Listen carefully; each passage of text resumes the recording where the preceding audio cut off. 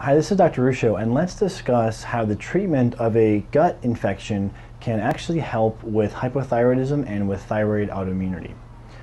Some of the context here: the most common cause of hypothyroidism is autoimmunity.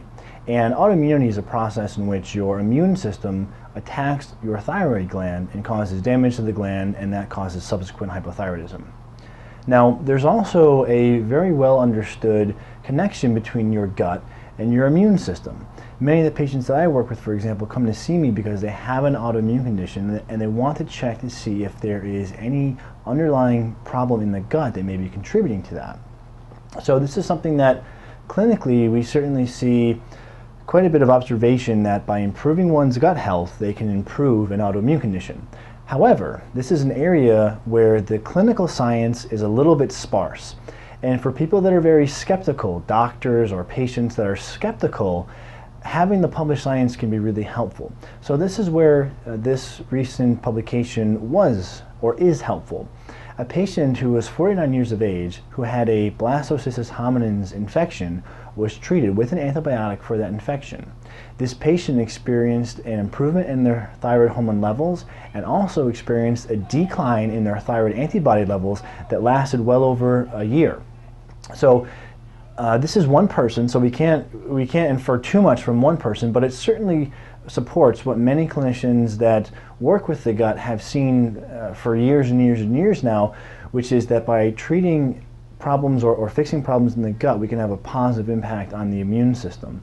Now, I should also mention that there was another Italian study published showing that treating Hashimoto's, a bacterial infection in the gut, can also improve thyroid autoimmunity, and this was in a group of 10 patients.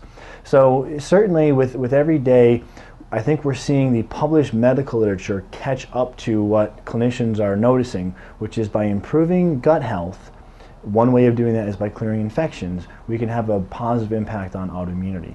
Now, the organism that was treated, again, in the first study that I mentioned, was blastocystis hominis, which is also interesting and noteworthy because this organism, it's actually a protozoa, isn't really classified as being bad for you or as being good for you. It's kind of in this gray area. And usually what helps us determine if treatment of this blastocystis hominis, which is a protozoa, is warranted is the health of a patient. If you find this in someone who's healthy and has no symptoms and no conditions, then it may not need to be treated. However, if you find this in someone that has, in my opinion, any symptoms, then it may be a good idea to treat.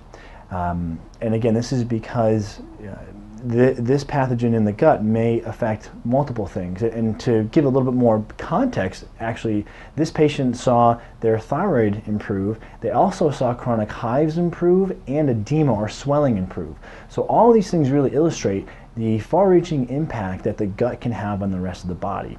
So if you have an autoimmune condition, it's a very good idea to go through a good gut screening or a really robust gut health kind of restoration plan. Testing can be very helpful in this regard to see if there are any unwanted organisms to try to help with your autoimmune condition, or if you have any other kind of condition that you're trying to get to the underlying root cause of. Addressing the health of your gut can be a great strategy in improving how you're feeling. So this is Dr. Ruscio, and I hope this helps you get healthy and get back to your life. Thanks.